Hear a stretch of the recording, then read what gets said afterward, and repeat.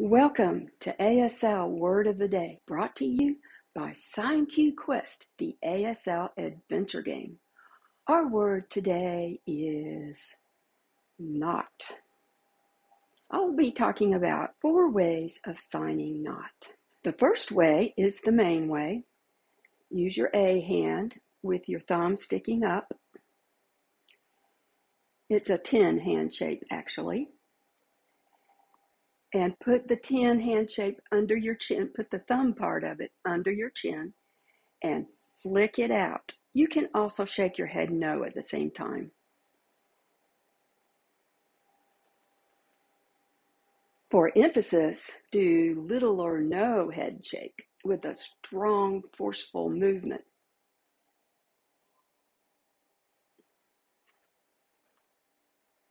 It's also interesting to note that if you do this sign with 2 hands, both of them under the thumbs under your chin, both of them flick out, that is the sign for deny. A second way of signing not is when it means do not. Actually, you sign it the same way, but it means do not,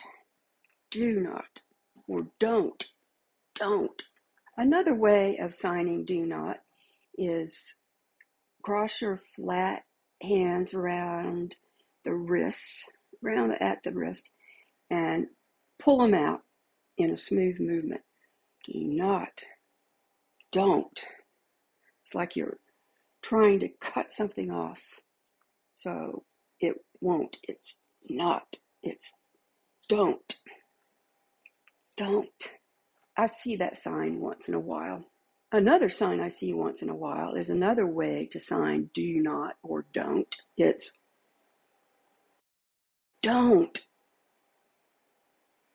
For this sign, you hold both open, flat hands out in front of you and you shake them. Don't.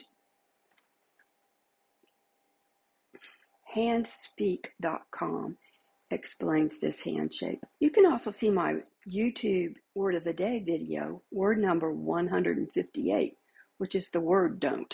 And the fourth way of signing not is sometimes you can just omit it from the sentence. For example, you see your child about to step off the cliff. What do you say to your child? Do not move.